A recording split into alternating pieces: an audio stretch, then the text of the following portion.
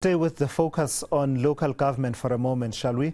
After marking his 100 days in office this week, the Central Karoo Mayor, Gayton McKenzie, is trying to solicit investment again, and members of his party are standing by to benefit.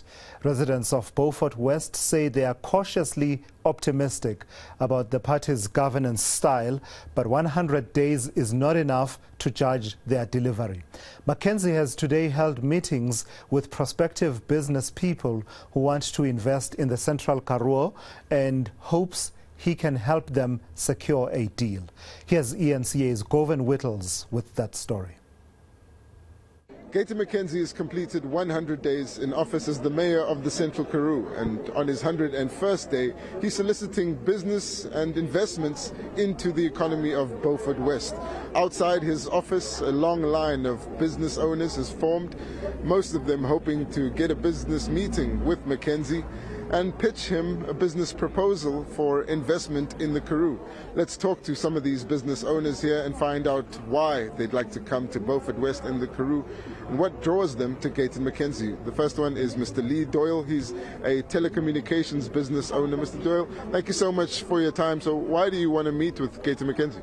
So one thing that we've noticed is the vision that he shares about people is what we're passionate about, and we currently have a business running in the Eldorado Park community, providing affordable internet to the community, and I think that just ties in with what he's doing in his communities around here. It's to bridge the gap when it comes to digital exclusion, is to get people online, and that is what we're passionate about.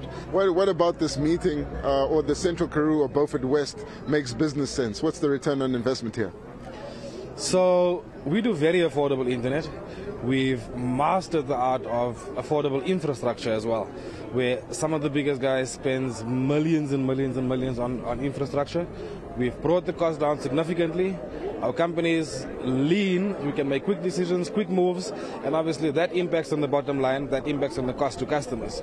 So our customer acquisition is much cheaper, our subscription could be much cheaper. And it sounds like you could do business anywhere. Why would you want to do business here, and why would you want to do business with McKenzie? Personally, like I said, we've been drawn in by his vision. I can't deny it. It's like a magnet. The weekend has been amazing. People have seen things on TV. It doesn't do justice to the atmosphere that is here. So it's just about the passion. It's just about the people. It's about his vision. Thank you so much. That's Mr. Lee Doyle, another business owner, someone who's running an NGO working with reformed prisoners, and this, of course, being a big part of the PA strategy to try and create second chances for those people coming out of jail. Gayton McKenzie yesterday calling for the government to start employing ex-prisoners and saying that opportunities in the private sector are slim, and this will help stop them from going back into jail. One of these organizations is Prison Dent. It's run by Mr. Brian Davids. Mr. Davids, your organization works with reformed prisoners, and you've just come out of a meeting with Gayton McKenzie. What was it about, and what kind of help did he give you? What we tell him is that we want to make sure that he reaches goals. And as an ex-offender, I believe a lot of offenders can learn from what he achieved. A lot of offenders can learn from what Nelson Mandela achieved. Most of the people go in bitter, but they come out better. Gayton McKenzie is one of those that came out better instead of going in bitter. But he certainly does have a lot of support, especially in the correctional centers as well. What role does your organization play, and how does it relate to the PA? Overcrowding is at the current moment a big problem. So it's difficult to do programs where we have to look into security first. Remember, security and rehabilitation have to go together. But privilege currently at the moment is given to security. But what is Prison Dent doing for the PA? But Prison Dent is doing currently on the moment is like at the moment the offenders have the Fundam Zante program whereby they want to read and spelling, and we tell them that's exactly what you want. If you do that, then you are about to reintegrate. We don't want you to be released, because then you will be for temporary outside and go back.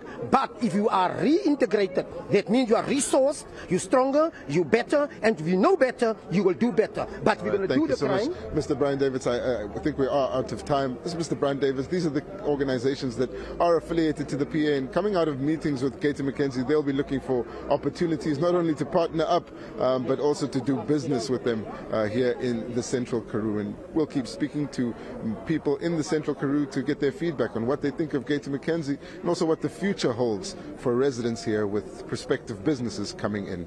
Govan Whittles, Beaufort West.